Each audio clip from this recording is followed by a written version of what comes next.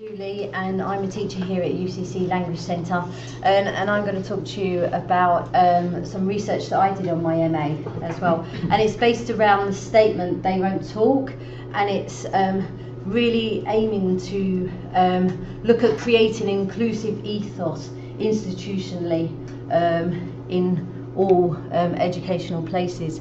So to start with, the inspiration from this research really stems from a 3-year teaching experience that I had in Beijing, and it was throughout the 3-year teaching experience I started to really kind of reflect on how I thought of students who identify themselves as Chinese, and I started to question how maybe back home, back in London, in the different institutions I worked in, that maybe they were being misunderstood and very much misrepresented.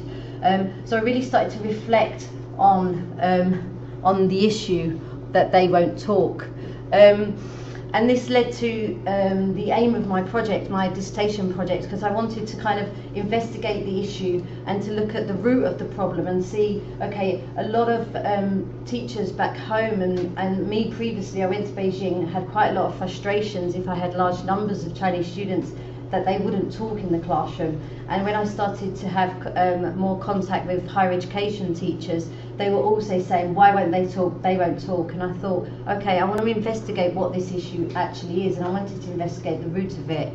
So I wanted to investigate the perceptions of Chinese students' engagement and active participation in the classroom, and I interviewed students who identified themselves as Chinese as well as lecturers surrounding the topic of talking in the classroom.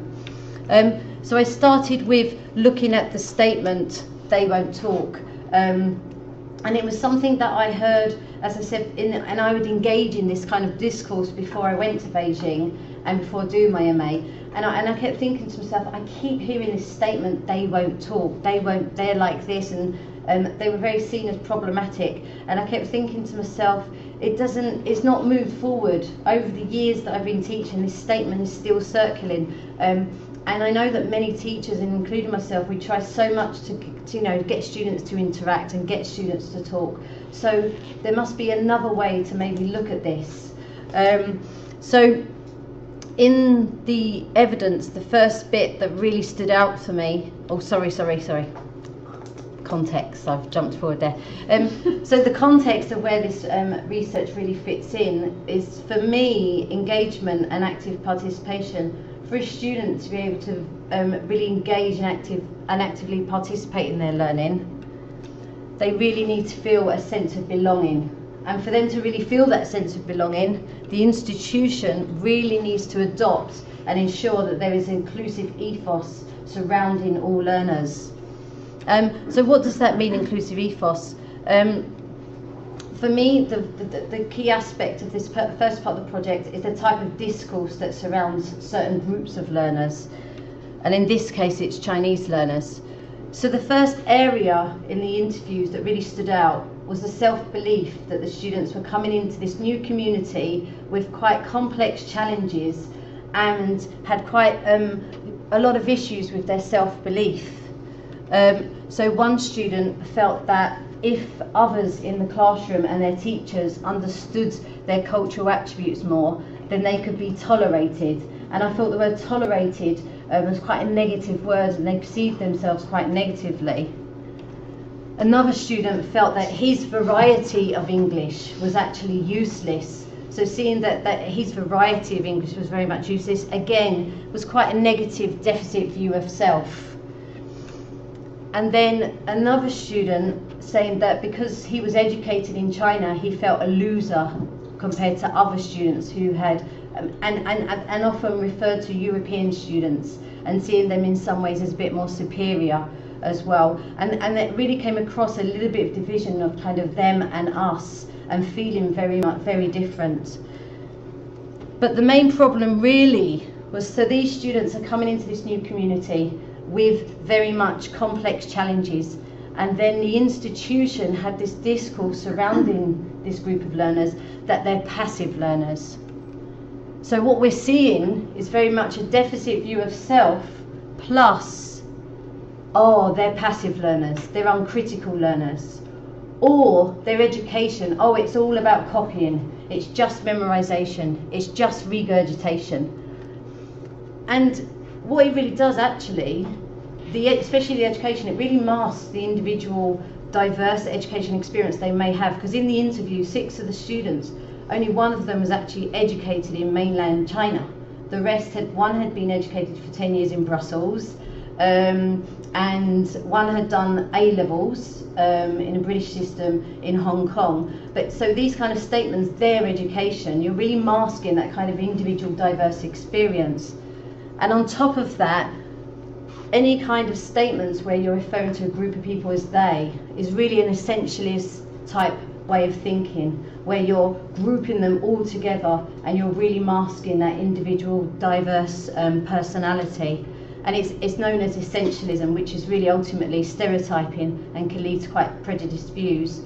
And then also seeing their education system as copying and memorization, whereas here we're very critical, is quite an ethnocentric view. In many ways it's making out that the education, the context that you're in is superior to where they're coming from.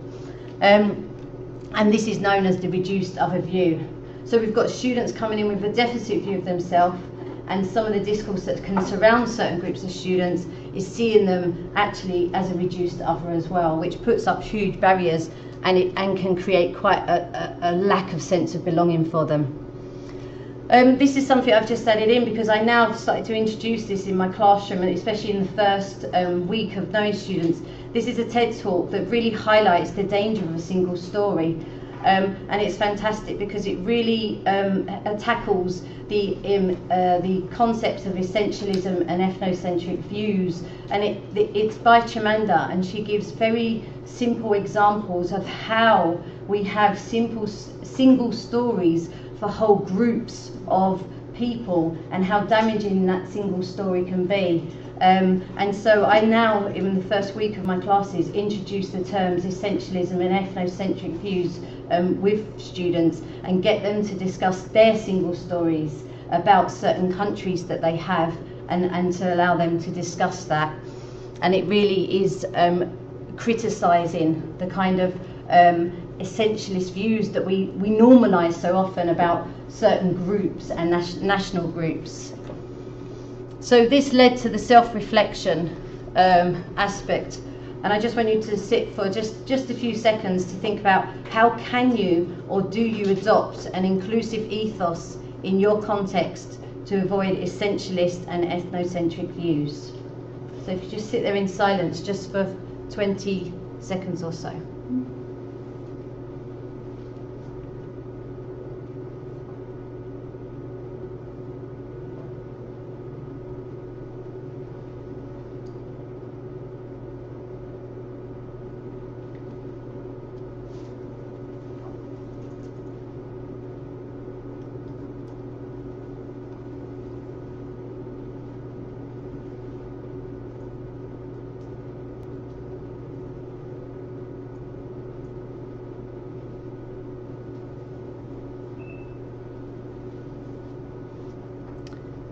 Now, just moving on to the second part of the research was the direct comments about talking in the classroom.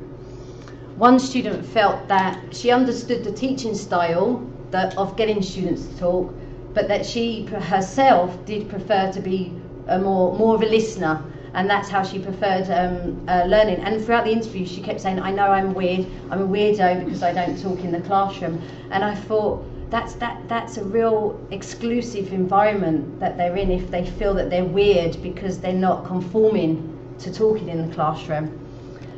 This student here felt that she wouldn't be remembered because she wasn't like other European students who did talk in the classroom. So again, starting to see that divide between them and us as well.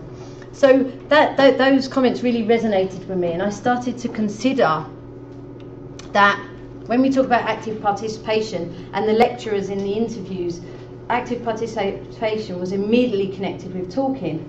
And I thought that active listening is such an active and crucial learning skill that maybe we needed to value that in the term active participation. And then that also led me on to start thinking about how I looked at silence in the classroom and how I valued silence. So then I started to reflect on, actually, when I was in Beijing, I was the one that getting frustrated because I wasn't getting anything back, and it was my frustrations. The students were happily learning, happily developing, and would gradually talk when they were ready to talk. So I started questioning, being quite a talkative, impulsive person, that it's maybe my fear and my tolerance of silence. I started to think as well that they have a right to be silenced. If a person's not ready to talk, or for whatever reason, they have a right to be silent as well. And I think we can definitely underestimate the time for people need to process information. My head of department back in London actually would see herself as an introverted learner, and she found it very difficult in meetings, and this is in her own language, her first language. She found it very difficult in meetings to have an opinion because everybody just jumped in so quickly, and there was no time given or space where she needed that little bit more time. So if we're thinking of learners that have got an additional complex challenge of the language, it's really how much time are we giving for them to process that information. If we want students to come up with ideas, are we allowing space for them to actually come up with ideas? And also, I think many of us may know that when you join a new community, whether it's a work community or whatever that community is, that it really takes time to be able to voice your opinions. You've got to feel like a legitimate member. You've got to feel like you're an equal, to feel that confidence to start giving your opinion. So it may take students that time to feel like they are a legitimate member if they do ever get to that stage.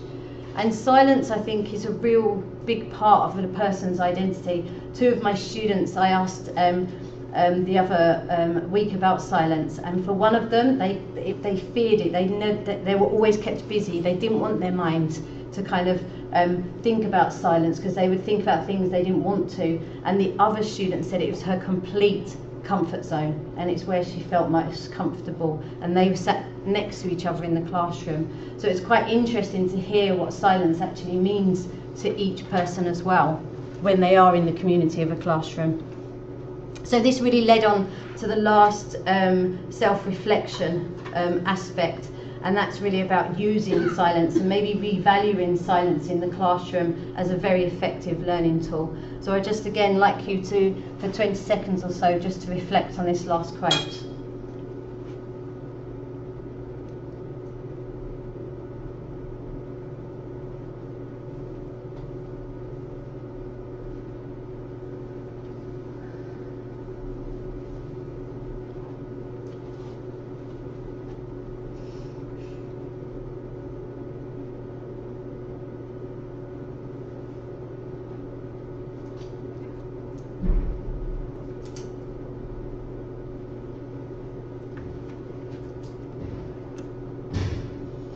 And then just to finish off, highlighting the problems surrounding terms like they are passive learners when we're talking about groups of different learners, or they won't talk, the problems in those kind of statements, and thinking about how we can actually adopt an inclusive discourse that does avoid those essentialist and ethnic-centric views that are such a normalised part of talking about different national groups, and to also look at how maybe we can rebalance and revalue silence in learning, so that those that maybe do prefer to learn in silence or are more listeners, so they feel that the way they learn is equally valued to those who are maybe more talkative in the classroom.